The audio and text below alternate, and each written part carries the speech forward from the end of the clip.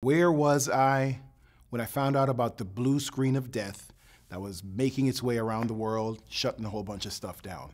So it was 5 in the morning when I first started getting telephone calls and texts and emails and that kind of stuff. So I kind of immediately made my way to my home office so I could get spun up to start digging into it. What were the key observations that I quickly detected? There was some very organic collaboration happening within minutes. So within minutes, I was collaborating with threat research teams to try to understand what was happening here. One thing I want to make very clear, anyone that knows anything about software knows software being made by humans, which is the only way to make software nowadays, will always have the risk of an issue, a bug, something gets injected incorrectly into the code.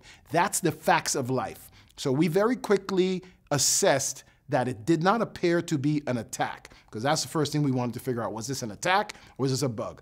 Quickly found out it was a bug. There was no nefarious code within the file, so it really looked like a bug, like a mistake, like human error. Another very, very key observation that quickly came on my radar was companies were now in the press being reported as XYZ's flights are grounded. This company's flights were not grounded. Cyber threat actors are keeping that research, and they now know valuable intel about the type of platform you use, the type of security you use, and they can now start creating targeted attacks. So what do I see? I see an imminent uptick in targeted attacks against those companies whose names were well documented. Another key takeaway I found, the complexity of the fix. So once we were able to zoom in and identify that, it was a bug, we started investigating how to fix this. The vendor involved did a phenomenal job of tracking this down themselves, and they released fixes for how to, how to mitigate this issue. The problem with the fixes were, in this day and age, where many consumers and many cybersecurity leaders even might not be aware of how dispersed their infrastructure is, a lot of the computers that needed hands-on keyboards to fix this problem are in extremely remote locations. That makes the fixing of this problem even more challenging. One of the biggest takeaways from a positive perspective that I can see here is every time this has happened in the past, the cybersecurity industry as a whole has learned, we've adapted, and we've come up with improved processes and methodologies to defend your infrastructure. I expect the same thing from this. So with the negative, there always comes some positive.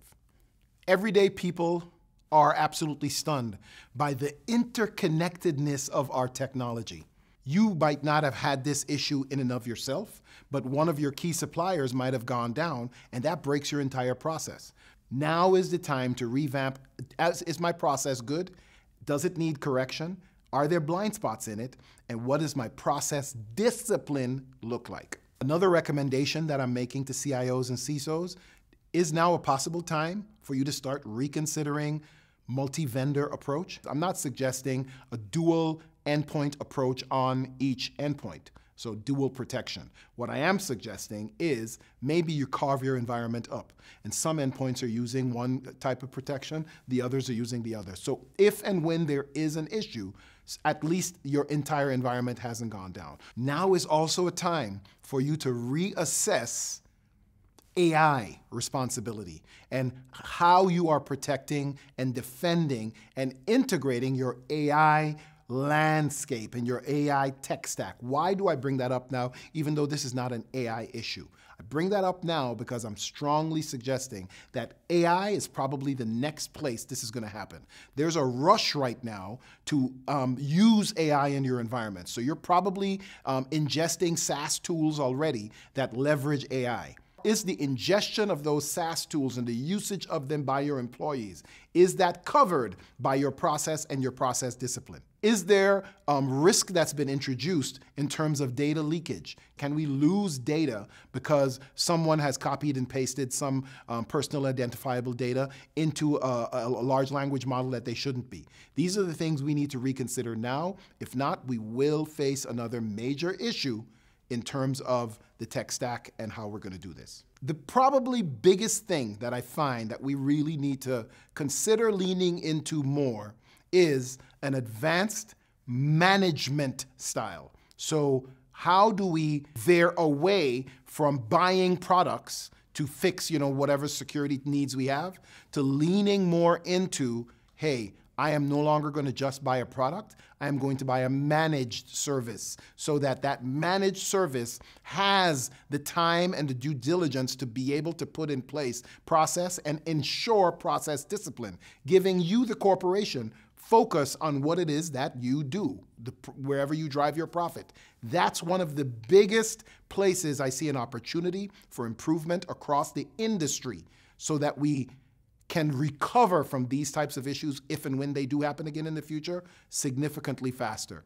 We need tech experts that we can depend on, that are proficient in cybersecurity for doing cybersecurity in your environments. Simplicity is desired, but don't shy away from the complexity that is required to effectively defend environments. Our environments are getting bigger and bigger and bigger, and more interconnected and interrelated. That means there is some complexity that is inherent that you're not going to be able to avoid. A managed service helps solve that problem. Last thing, if you need assistance in solving any of the long tail problems that we see occurring from this issue, let's get together and collaborate effectively to make our entire world safer from a digital perspective. Thank you.